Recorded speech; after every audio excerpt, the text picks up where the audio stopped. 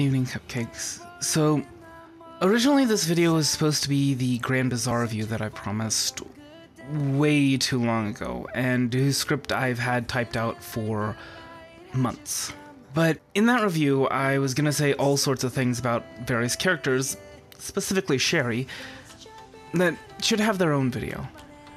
Add to that a revelation or two about myself that really doesn't belong in the review, but is relevant to the discussion, and here we are.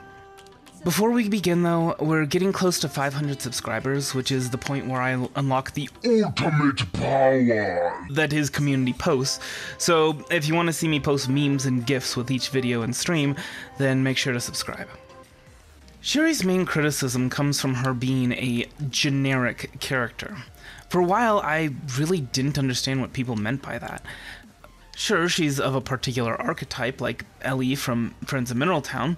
The shy character could be considered of Mary's archetype, and the tomboy would be Anne.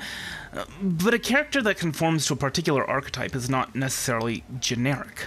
Brienne of Tarth is the archetypal knight character, but is she generic? Obi-Wan fits into the mentor archetype, but would anyone really call him generic? Rook Sanchez is unquestionably the mad scientist archetype. I could go on. So she's not generic because she fits the L archetype. What makes her generic then?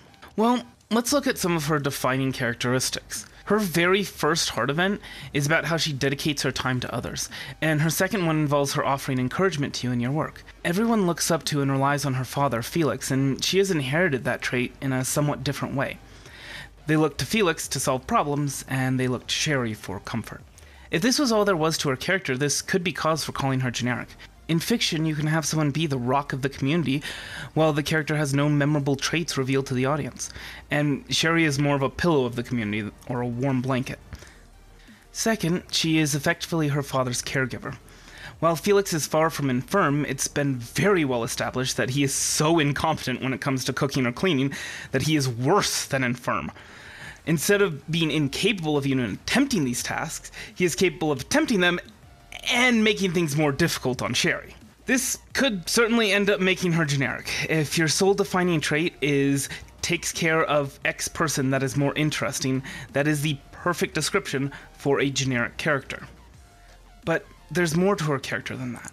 There's one final defining trait to consider. The third and final defining trait to consider for whether or not Sherry is generic is her aspirations in life. Her aspirations are simple: be a wife and mother. For a lot of people, this is what sends them over the edge of calling her generic, but it's also what makes her wholly unique. Yes, there's more to it than just this, as this aspiration conflicts directly with the issue of caring for her father, forcing a choice between duty and desire that is at the core of so much quality writing, but there's more to it than just that. To explain what is so important about that last trait, let me ask you this. Where in popular fiction do you find another character whose ultimate goal is to be a wife and mother? Keep in mind, I'm not talking about a woman who wants to get married or have kids, but rather one for whom this is the highest aspiration as opposed to a side goal. And never mind the difference between having children and being a mother. So many that have the goal of having a child consider it quest complete once a single child is born. The reality is that openly having being a wife and mother as one's ultimate goal is a whole unique trait in fiction. I've been thinking back to all the books I've read, the TV shows and movies that I've watched, and I can't think of a single major character where this was truly the case. Aside from the having children examples, which are numerous but are not comparable, I managed to think of a few that might come to mind. First is Daenerys Targaryen from A Song of Ice and Fire. The show doesn't betray her thoughts, but early on in the books, she dreams of a red door, which symbolizes a simpler life. Presumably, this would include being a wife and a mother. In the books, she is told that she could never have children again, a conversation that notably did not actually happen in the show, but that's aside from the point. But she does become the mother of dragons, and, well, look.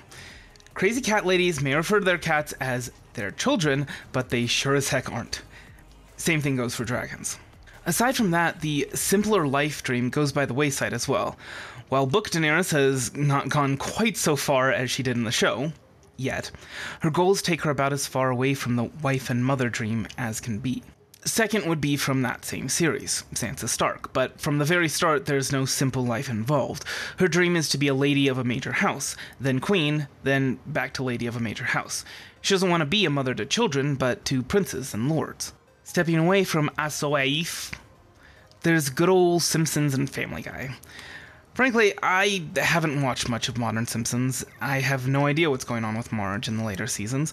I know that in Family Guy, Lois hates her life and her family and wants to be free of it, but is also fiercely jealous of it simply because that's all she has. Even if both were the perfect picture of motherly housewives, however, not only are their husbands and children warnings against such things, but they also exist in parodies.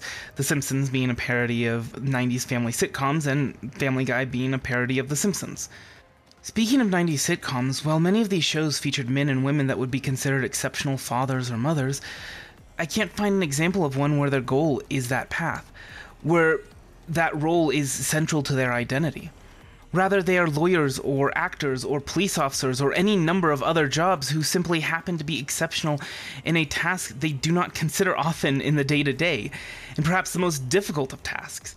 And they do it as a side objective to some other mentally taxing and time-consuming career to which they dedicate themselves. Again, their goal is more to have children, not be a father or mother. They just happen to do the latter effortlessly. And the 90s were a time of false promises. Even when we go within the series and the very archetype of Sherry's character, we find her to be unique. The Ellie archetype is one that's found in a number of Ranch Story games, but simply because this motherly trait is found in these characters does not mean that they prioritize motherhood. Ellie herself is driven to be a better nurse, and while that is a very motherly job, it does show that her priorities are elsewhere. To be clear, Sherry has a job too. She sells seeds at the Bazaar. Like most residents of the town, she is working to make the Bazaar better and contribute where she can. Whether or not a character has a job is irrelevant to this issue. The issue is the focus of their dreams. Does the job support their overall goal? Is that job a side objective? Ellie is not a nurse in order to be a better mother. It's not a side objective to her primary goal. It is her goal, which means that being a wife and mother is secondary. While Sherry is a good candidate for mayor when Felix retires, though Claire, Wilbur, and Lloyd are prime candidates as well, it's not a set goal for her. If it happens, and will likely be for the purpose of making the town better for her children, much like her work to help improve the Bazaar. The point is that Sherry is unique in fiction in that she is a positive example of really and truly putting family first. It's easy to say family comes first in fiction or in real life. It's another thing to live it. Now, while I have talked about a few examples in fiction of characters that might come to mind when discussing Sherry's aspirations, there is one character that shares her aspirations and is the reason I said that she is unique as a positive example. Tywin Lannister. He's an often misunderstood character largely because many of the viewers of the show are incapable of perceiving the world as he does. Tywin Lannister cares about his family, but understands that that extends past his children. That in the grand scheme of things, his life and the lives of his children are irrelevant. But long after they're dead, the family will survive. His very first scene explains all of this, but so many can't see his actions as for the benefit of his descendants. All they see is a man who would sacrifice his children for his own personal glory. Even if they could, though, his ambitions for his family make him willing to do horrific things for the sake of power. The point is that the only clear example I could find of someone whose highest aspirations are for their family is a villain. Of course, that is a common propagandist tactic, distort a value and then criticize the distortion, but that's aside from the point. Maybe in the dark depths of harem anime or more forbidden works, one can find such characters, but I will be discussing neither those sorts of animes nor the others, especially since I would not consider either of those to be positive examples. At the current time, in this video essay/rant, we are 3 pages in. Why in the world would I spend so much time and effort talking about this? Why is it so important? Why do I care? Well, for a few reasons, but first and foremost, because I am Sherry. No, this is not a confession that the haha girl pretending to be a guy joke is real. I guess it would be more accurate to say that I'm the Rule 63 version of Sherry. My ultimate goal in life is to be a husband and father. All else comes secondary to that, or is in support of that. And I did spend 10 years as a caregiver for my mother, spending most of those years wondering if I could ever work towards my goal and ensure there was someone to take care of her. I was faced with that same decision Sherry confronts in her final heart event. I may not be a pillar of the community, but I do admire that aspect of her, and other than that, it fits. In some ways, I guess I have a bit of Tywin Lannister in me as well. No, I don't seek political power either for myself or for my descendants. Rather, the power I seek is to shift people's priorities, for people to prioritize understanding over trivial knowledge, truth over ideology, honesty over personal or ideological benefit. I'm not the first person to seek this, nor will I be the last, but those who history remembers that have sought this have sought to achieve it in their lifetimes or the lifetimes of their children. I recognize that such a shift will take time, that even under perfect circumstances, a shift in my own country towards this will take generations. It's not achievable during my lifetime or the lives of my children, and trying to race towards that goal will set things back further. So I seek this goal not for myself or for my children, but for my descendants whose great-grandparents will never meet any of us. Maybe history will forget my name. Maybe my life will not contribute towards this. Maybe one of my children will be the one who history remembers for this. All of that is irrelevant, because this is a secondary goal, to benefit my family long after I am gone.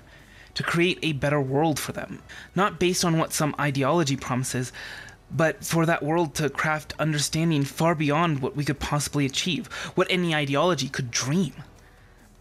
But whether or not any of that comes to pass, a husband and a father is what I strive to be. Everything else is subservient to that. But in all of this, I recognize that I am not unique. Sherry is not truly unique.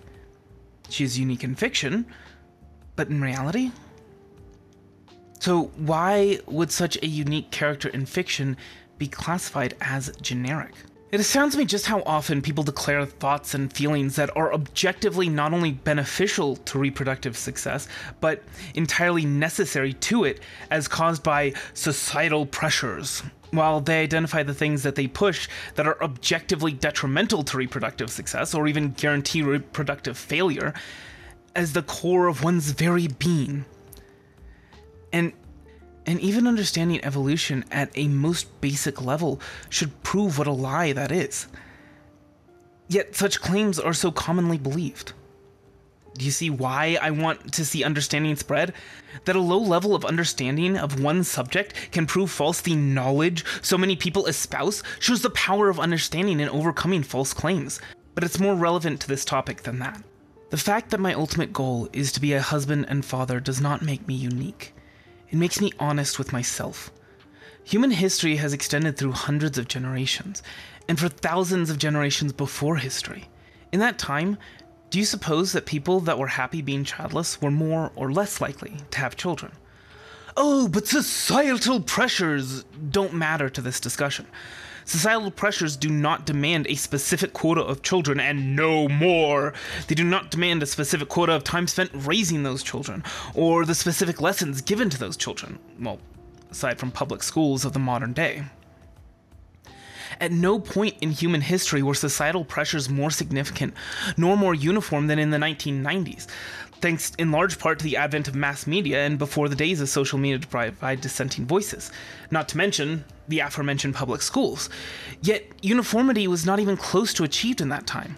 And never mind that societal pressures throughout history follow the same rules as evolution, not to mention that they have to be built upon our natures or else collapse on themselves once they are challenged with any significant force, much like social media did to the social pressures of the 90s. They still have sway, mostly because mass media has not fully died, but they are far weaker than they once were. Societal pressures may push people to be more likely to have children than they otherwise would have been, or to have more children, but they do not create uniformity, nor do they completely quash our natures. A person who does not want children will be less likely to have children than one that does want children, regardless of social pressures, and if they do, they will have fewer children than those that want children or want more. Over time, these differences compound. The effects increase exponentially. Even if societal pressures were so overwhelmingly powerful throughout the entirety of human history and all of prehistory, because those traits are inherited as well, that the effect was minuscule in a single generation, over the course of hundreds, let alone thousands, the effect becomes overwhelming. Those genes that incline people to not want children or to value anything more highly than family have effectively died out. Prioritizing anything else is a path to misery. To be fair and more clear, there have been accidents of evolution. Things that do not prioritize family directly, but benefit one's family or increase the potential size. I mentioned something like this in the Grand Bazaar husband overview as to why men pursue power. It benefits the ultimate goal of being a husband and father and puts one's children in a better position to achieve that goal as well, provided one survives. But regardless, this is why characters like Sherry cannot exist in fiction, or else be demonized like Tywin. Because this is at the very core of our being, it calls to every one of us, to what is in our very souls. We are all Sherry. That is why she is generic. What makes her unique is that she is honest. She does not fight what is at her very core. She embraces it. She lives in a world where nobody is telling her that she must set aside this desire, that others need her to set aside this desire, that if she must indulge in such unseemly goals, it be secondary to her primary goals. In that, she has the advantage. For the rest of us, though, it's harder. You know, if I had a nickel for every time a woman in my life went from, "Oh, I don't want to get married or have children," to, "Darling, I dream of watching our children play while sipping tea with the other mothers," I'd have 2 nickels. Which isn't a lot, but it's strange that it's happened twice. Especially given those 10 years of caregiving. I wasn't exactly pursuing a family of my own in that time. Well, I could say it's because of how passionate I am about my goals, or that it's because of my bizarre superpower of being able to convince women of anything I say. I know it's more about the fact that I spoke to that part of them they had spent so long denying. There's a lot more that I could say on this topic, and a lot more that I wish I could say. About the morality of it all, and human nature, and debts. But I had 2 days during my spare time at work to type out this rant or video essay or whatever you want to call it. And this is what I could do. I hope you enjoyed it. I hope you learned something, and I hope you achieve some level of honesty with yourself. Heart hands.